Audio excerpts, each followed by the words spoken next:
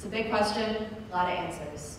It could be the poems in your computer that your parents find, that eventually make them cry.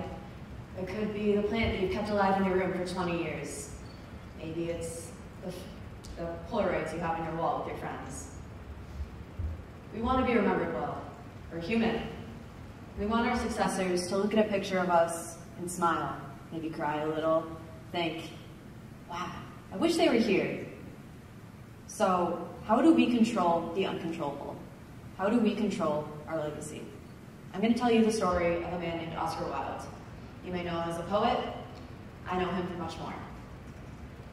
In the 1800s, there was no keeping up with the Kardashians for people to obsess over, so the celebrities of the time were the nobility, the lords, the kings, the poets. Oscar Wilde was a poet. In 1890, his first novel, The Picture of Dorian Gray, was released, and the LGBTQ+ underground of Victorian London went berserk. They thought, wow, this man sees me, he understands. So there was a migration to London to meet him. And one of those men that came to meet him was Bosie, also known as Lord Arthur Douglas. And as a 21-year-old Oxford student meeting a 37-year-old husband and father, it was scandalous. They quickly became lovers. And as their relationship developed, Bosie's father discovered it, Lord John Douglas. So, I know as parents, I'm sure you've disapproved of your children's relationships, but this guy takes it to another level. Unrelated, but we'll see. John Douglas's other son, his eldest, Bosie's older brother, Francis Douglas, let's just say he had a bit of an affair as well. But instead of a poet, he chose the Prime Minister. Archibald Primrose, because isn't that a name? Well, as they were having their little affair and Archibald was in office, John Douglas discovered it. He beat Francis until he was nearly dead, and a week later, Francis was found dead in the woods in a hunting accident that was, by most people, ruled a suicide.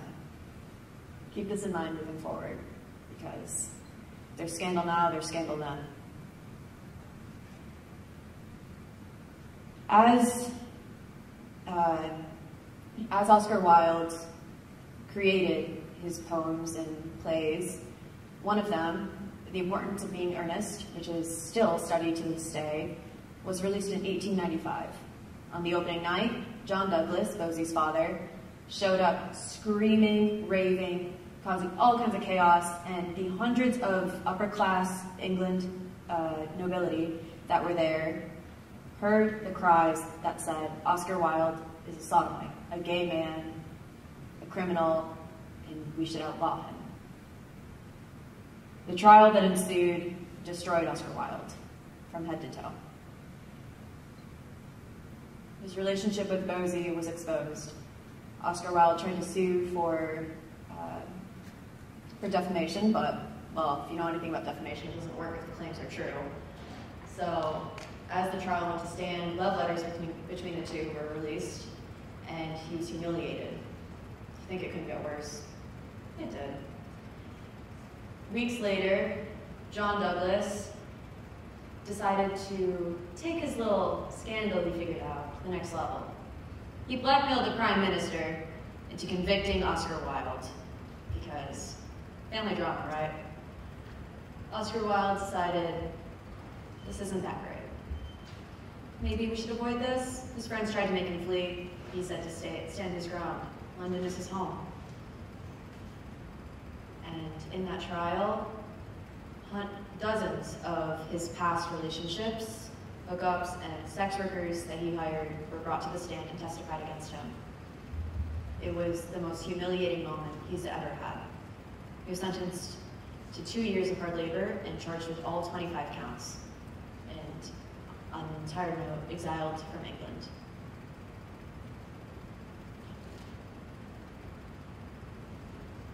Wilde's legacy is remembered because of his time as a poet, as a playwright, as an author, as a creator, as an inspirational figure. When I talk to most people, they think, yeah, that's the guy I studied back in college, right? The one with weird poems that only half the class understood. Although the importance of being earnest is often learned by non-English speakers because of its rhetoric. So how did Oscar Wilde, a father, a husband, a son, a gay man, and a convicted criminal, be remembered as none other than a success? In my mind, there are two types of legacies. There's familial and external.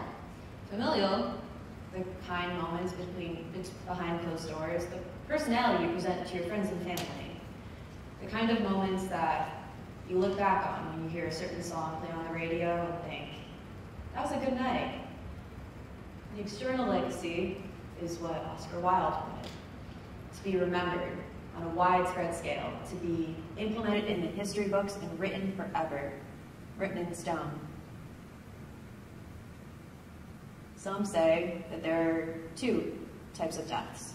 The first, and not to beat a dead horse, but this is an often analogy. The first is when your physical body dies, your heart stops pumping, your blood drains out. And the second is when your name, the one you put on tests and quizzes and W-4s and your car registrations, is uttered for the very last time. What do you do when that happens? Oscar Wilde and his poetry, Princess Diana and her revolt against the British monarchy, Steve Jobs and Apple, their second lives are going to last seemingly forever. In fact, we still talk about figures like that. Cleopatra is still remembered. So, what do you do when you want to value that second life? Or what if you just value the first? There's no right answer, but it is something to consider. As I talked with this presentation to my peers, a decent amount of them just laughed in my face. They said, "Why should I care? My legacy, that's a long time away.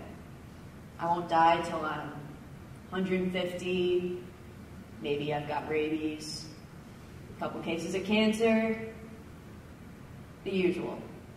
One of my good friends said she wanted a 24-karat gold statue in Sutherland's front lawn. I think that'd be pretty great. So why exactly do kids my age think that their lives are infinite? Why? As somebody that, and not many teens can say this, I've seen a decent amount of death. I've seen people on the brink of it, I've seen people past that virtue, and I've seen the outcomes and the people that it impacts. There seems to be a neglect on that idea, the very idea that those around you could leave you, or you yourself could die.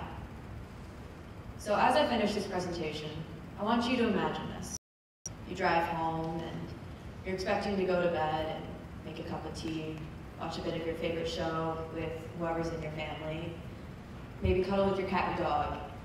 But on the way home, you die. Whether it's a car crash, a UFO abduction, pick your poison, unintended. What happens after that?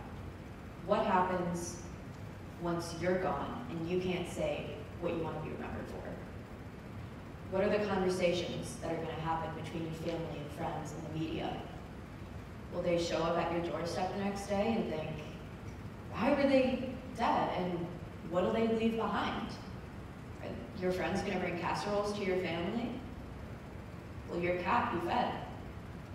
It's something to consider, whether it's physical or whether it's spiritual.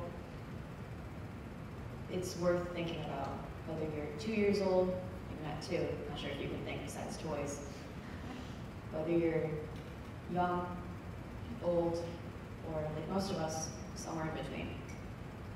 Thank you.